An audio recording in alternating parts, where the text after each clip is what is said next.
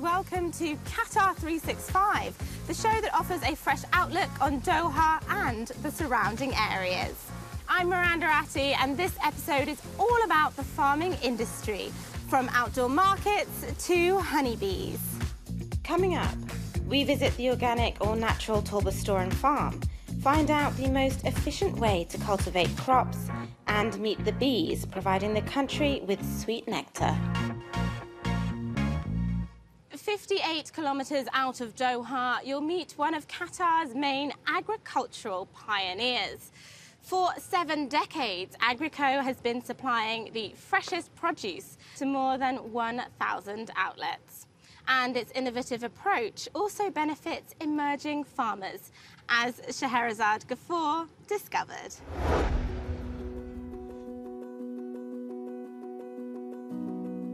Taking the future of farming to a whole new level. AGRICO has addressed climate challenges by learning from experts worldwide whilst demonstrating local solutions. We have a very difficult environment to grow the fruit and vegetable. We have 8-month summer. We have only 4-month spring. We don't have really winter, by the way. So our season is very, very short. Therefore, to the food security, you should produce all around the year. That's why we concentrate on developing smart farming. Al Khalaf encourages businesses in the region to shift their focus to food security and sustainability. It is important to convert our traditional farming to the smart farming. And this is the only way where we can produce and have our self-sufficient production to fulfill the demand for the country. We are trying our best to educate the young generation of how they have to have a self-sufficient of food security, and this is very important for the country. This is one of the seasonal greenhouses we have. We use different greenhouses for different crops. We put our forces to develop more farms, to increase awareness in the agriculture in Qatar, and to increase the production. Since the technology considered quite high-tech for the market and the sector, we stand step by step with the farmer. We operate for them, or we make training for them for a period of time, and then we transit the farm back to them. AGRICO can produce various crops all year round using cutting-edge agricultural technology. When aquaculture meets hydroponics, you get what is known as aquaponics. Bacteria helps break down the excretions from the fish in these tanks. This is then used to fertilize these plants, which take up extra nitrogen, putting purified water back into the tanks. And now, for the very first time, this concept is in a grocery store in Qatar to implement vertical farming with LED lighting. Therefore, it's a good point to educate the public about this way of farming. See, if you allow me to take one plant and show you, the roots is very clean and they are of different sizes. I'll show you the other one here. You can see the plants are very healthy. They have healthy green vegetables, healthy roots, full of beneficial bacteria. The traditional farming, if we compare, is lower production compared to this kind of technology. We harvest only what the consumer like to see in the fridge behind this station here. So we really fill on demand, if you like. So the plants stay alive and healthy in the station until it gets harvested. The water is actually, for the fish, is just an environment to live in. They are not really using the water. It's not like the plant. The plant's absorbing the water, yeah? So in an arid country like Qatar, we have to think this way. How to cut off the high utilization of the water. The technology is capable of growing leafy plants, including herbs, but also fruit like melons and tomatoes. And so, crops continue to be harvested as this family does its utmost with on-farm resources and natural biological solutions to establish food security and ensure domestic production in a harsh climate.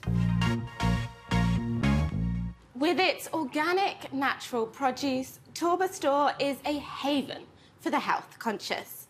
And it's also part of Torba Farm's overall ethos of farm-to-table produce that includes 2 farmers' markets. Ahmed Al Khalaf, who brought the concept to life, tells me more about the benefits of sustainable living. From our farm, we have dairy, raw milk that are not processed or heated. We're big fans of the microbiome, so we've got fermented foods ranging from kombucha to sauerkraut, and they really do help in sort of fulfilling that sort of holistic lifestyle that we kind of sort of try to educate people about. Why is organic produce so important, and how is it gaining popularity here in Qatar? Organic food is just not important only for us, but it's also for the importance of preserving generations after us, giving the important nutrients that are only found in organic food.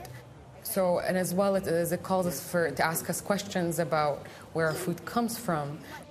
How did you start Torba Farmers Market?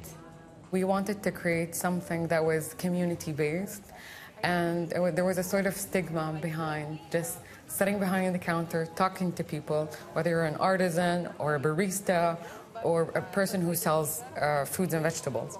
So what we said is that we wanted to create that, and we wanted to connect people with food and connect the food to nature and where sort of that cycle comes. And how do you think the farmers market has become a platform for small businesses as well as for the Torba Store? It's sort of like a feasibility test for businesses, and we were there to help them. I think this is why a lot of entrepreneurs feel that they're grateful, and we are grateful too for them, because they gave us sort of like the opportunity to enable them and expose visitors to the different kinds of tastes and cuisines. And what is the future for Torba Farms, Torba Store, and of course Torba's farmers markets? I'll tell you what's next. We're opening the farm, and we're gearing up officially to have it in November, right before the World Cup. And if the store was something and the market was something, the farm is going to be completely something else. It's going to be a whimsical farm, family-oriented experience that is so much fun and that focuses on permaculture principles, and hopefully we'll have a sustainability program for kids and adults alike. Qatar is well on the way to meeting its ambitious food self-sufficiency targets for 2023. With this in mind, honey production has been increasing over the past few years, and local bees and their honey, beeswax and propolis are now more popular than ever.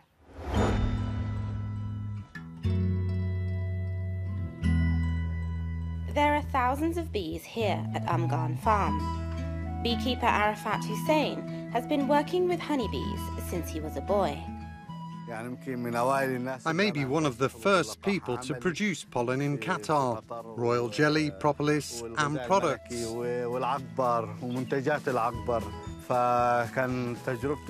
Bees teach you work, they teach you sacrifice, and they teach you sincerity in your work.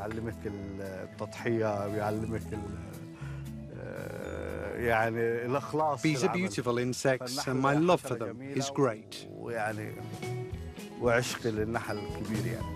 He's showing me what's known as a cell. Each one contains hundreds of worker bees and one queen. Local farms all across Qatar have recently ramped up their production of honey. We began to gradually increase the number of cells. Currently, we aspire to produce 2 tons of honey annually. Part of the culture here is to always consume natural produced honey, and the awareness of processed food or the organic or the natural food is really increasing. So we wanted to fulfill this demand for the people. That's why we're working with engineer Arafat. He's amazing. He's really passionate about his work. And part of that passion involves teaching future generations. How do we educate people so they can raise bees and produce their own food at home, whether it's in their garden, at their house or farm?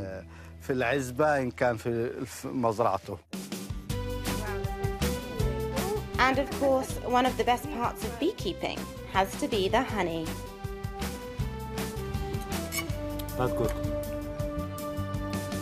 Wow, that's amazing. And that's all natural. Yes, original. All from the bees that we saw earlier. Tastes so sweet and rich and thick. Also popular is propolis, pollen and the Queen's Royal Jelly, which is full of nutrients and antioxidants. Wow, and that's very strong, but really good for you. As elsewhere, bees are vulnerable to pesticides and natural predators, as well as climate extremes. But in their role as pollinators, they are responsible for 1/3 of the world's food production. We rely on our bees not to produce honey, but also, as you know, we are using them for pollination in certain crops, like, for example, tomato and sweet melon as well. Globally, bees are on the decline. But here in Qatar, a real effort is being made to focus on beekeeping, pollination, and, of course, the golden nectar. We've tasted sweet honey, found out what hydroponics really means, and visited the country's first farmers market. But that's all we've got time for on this episode. If you have any questions, just reach out via our hashtag Qatar365. Thanks for watching. Do check out Euronews.com for more, and join us again next time on Qatar365.